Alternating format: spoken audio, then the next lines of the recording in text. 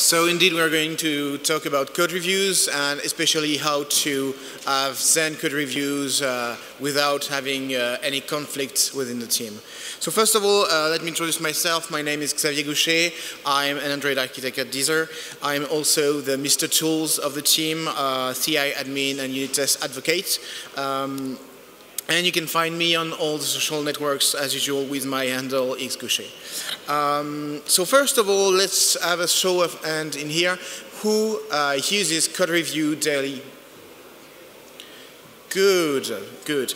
Who used to use code review and stopped? No. I'm interested to talk to you later.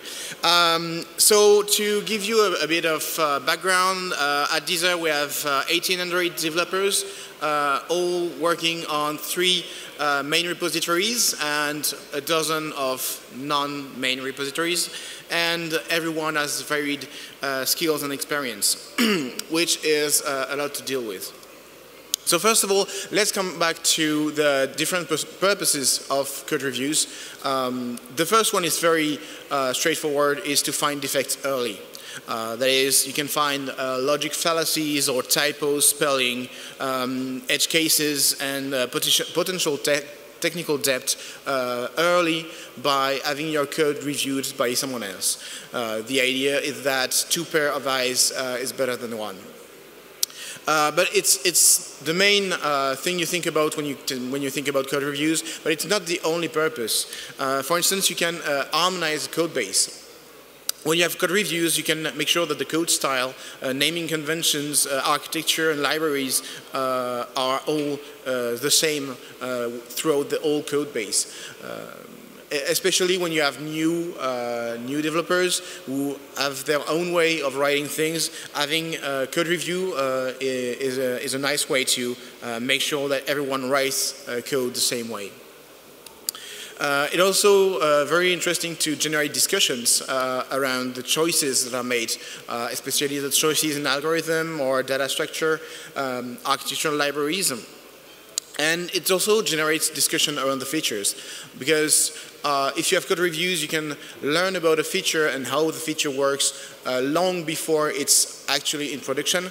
And that means that you can think about it beforehand. More often than not, I learn about new features during code reviews and start asking questions like, why is it implemented that way? Why is the feature, why does a feature works like this?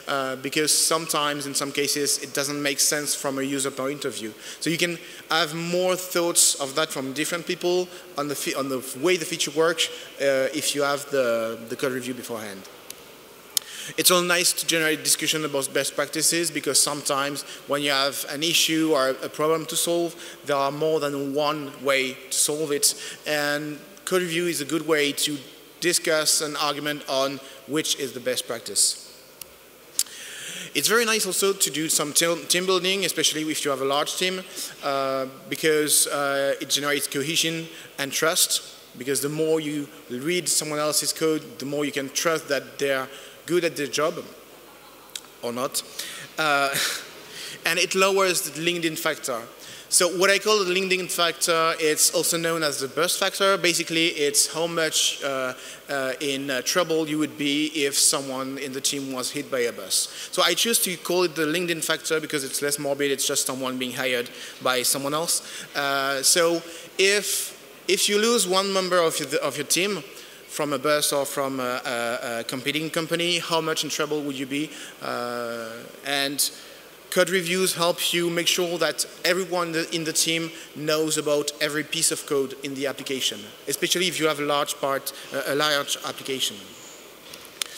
Then it also can serve as asynchronous pair programming. For instance, if you have a company with people in different countries and different time zones, you can have real-time pair programming, or it's very difficult, and code review is a nice way to have pair programming asynchronously. It's also very good to share knowledge, and we had the amazing keynote this morning about sharing your knowledge. And having code reviews help you onboard junior and new developers.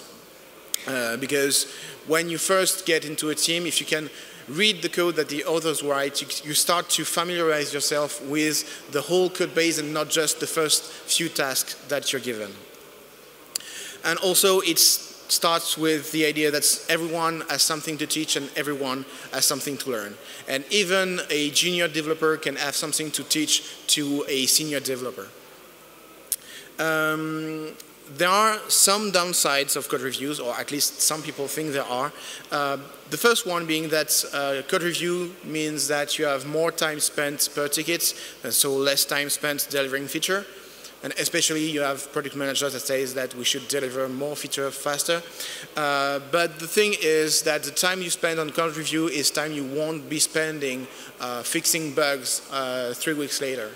And the time that you spend fixing a bug 3 weeks after it's been merged is actually higher than fixing it right away when it's found in code review, because when you come back to it 3 months or 3 weeks later, you're going to have to go back to the mental state you were in when you developed the feature. You're going to have to dig and say, oh, how does it work again? Oh, like this. So it's harder to fix a bug later because you don't have it in your buffer, I guess.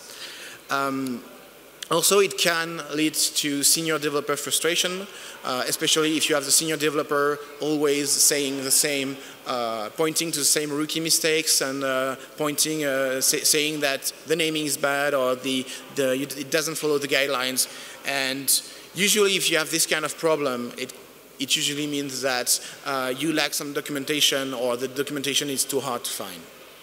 So these are downsides, but usually it hides other problems.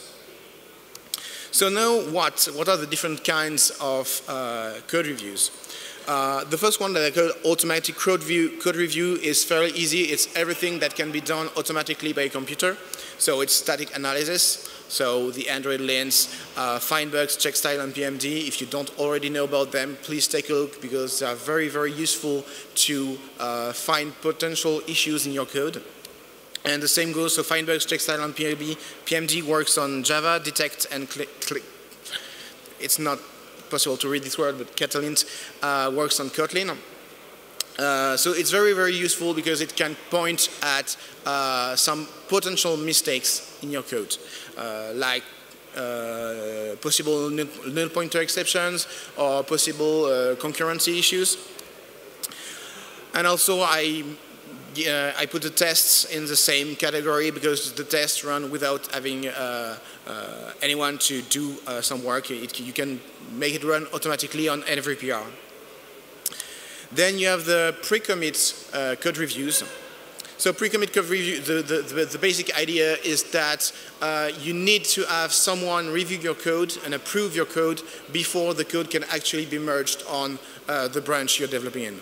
So the pros are that the quality is ensured before merging. So basically your code is not on any branch. It still lives only in a PR as long as no one approved it.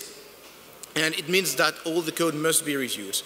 But the cons is that you have a very high productivity impact because when you start working on a PR, you submit it and then you have to wait for someone else to read it and approve it.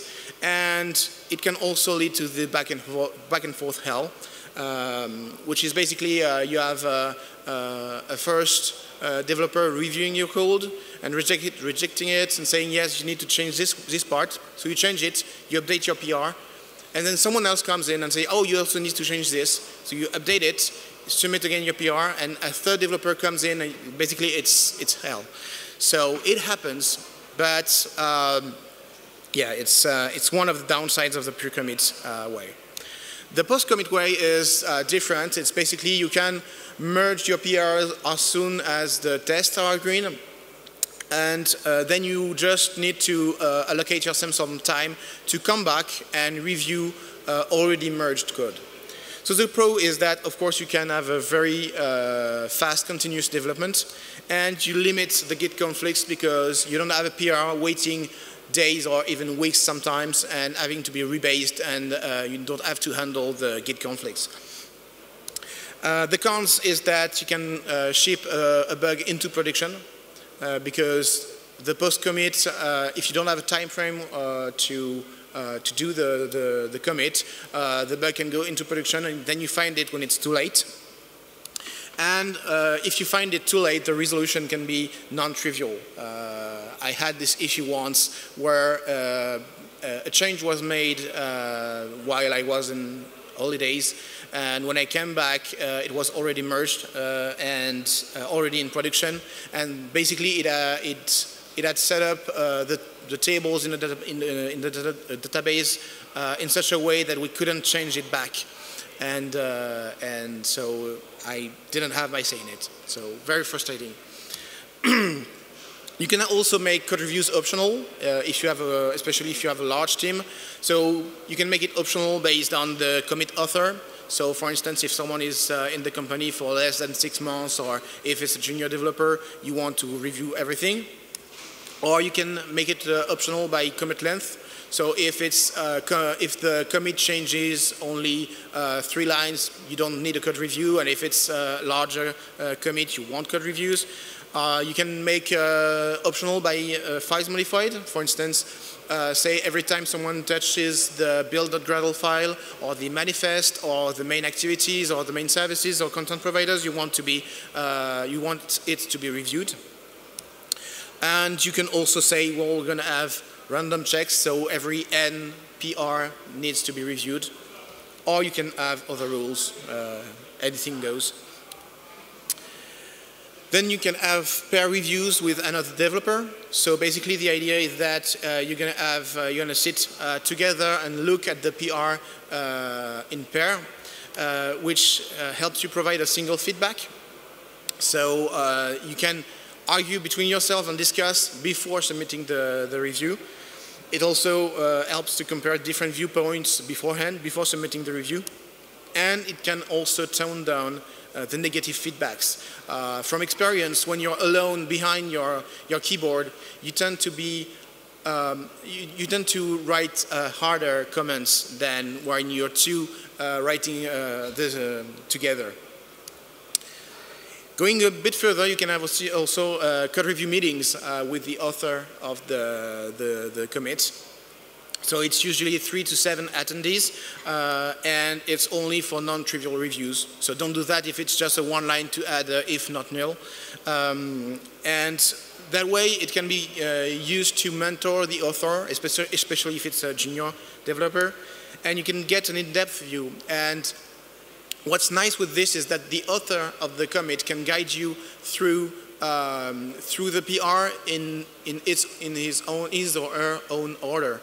Because when you see the PR in GitHub or Garrett or whatever tool you're using, you see the files sorted alphabetically and not necessarily in the relevant order to understand the review.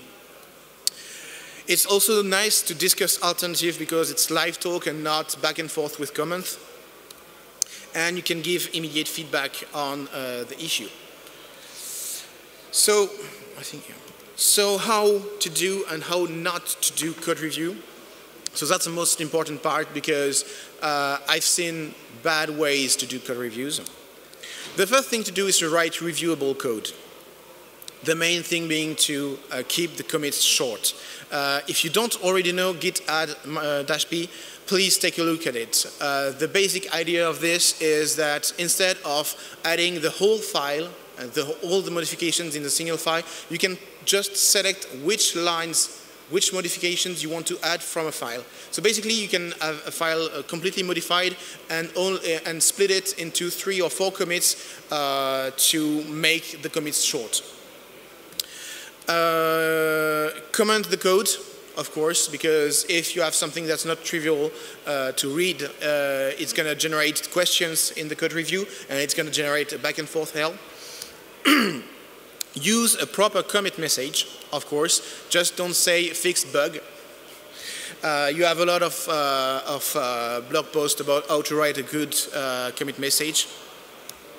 And internally, what we do is we also add a CR brief for non-trivial commits. So basically, CR brief is code review brief that we write inside the code review or inside the PR description, and it's a guide on how to read the code review. So basically, it's like, for instance, if you have a lot of files where you just renamed a class, you're going to have the modification in a lot of files, and most of them are not really interesting to read. So you can have a CR brief say, okay, I mostly changed this file, so just look at this class and this method in this class, and everywhere else it's just renaming something. Or you can say, if you want to understand the code review, just look at first this class or this POJO, and then you'd understand how it's used everywhere else. Also, if you have a ticket number, be it in Jira or a GitHub issue, you link to it from within your commit message or the pull request, because it's going to give context about the modification you made, and it's going to make the code review much more easier to do. Before submitting your code, review your own code. So that's something that I try to do every time I do a PR. It's switching my hat from the developer to the reviewer, and I do my own code review before submitting it to others. That way you can find easy to spot issues, such as typos, commented codes, or duplicates or possible refactorings. Because taking the reviewer hat makes you take a step back from your code, okay, also copy-paste errors. So you take a step back on your code, and you take a look at it from a different point of view. And you're going to see all the small mistakes that people are going to say, oh, you need to, this is spelled with 2 L's, or you commented this line of code, just remove it, or why did you create this field, it's not used anywhere in the class. You can find those when you do your own code reviews. Then you have commenting on issues. This is a very bad example. So Linus Torvald is known for doing this kind of comments. He has a reputation. So this is something you should not do at all. Even if you're the boss of the company, you do not do this. So basically, the first thing is, when you want to pinpoint an issue, first, be precise. What exactly is the problem? You don't say, this code is bad, this is wrong, you're going to have bugs with this. You're going to say, this line could cause a memory leak. Say exactly what the problem is. And don't stop there. You need to argument, why is it a problem? You don't say, obviously, yeah, everyone can see that this is wrong. No, just say why this is a problem. Here, the activity reference. Oh, oops.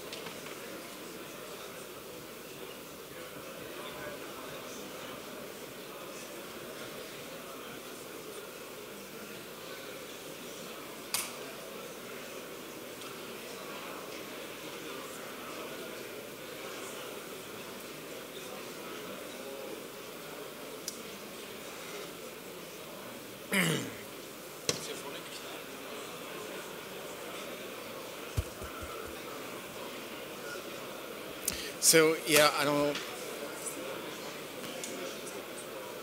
know. My computer is on, it's a laptop, so it works. So, ow, it's coming back. It's coming back.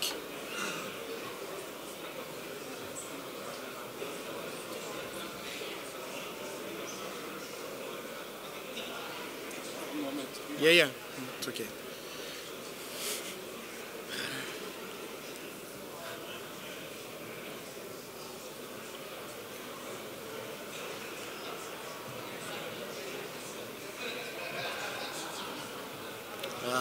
Try there.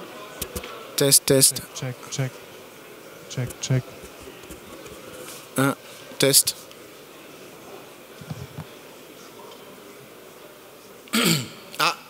Great. So,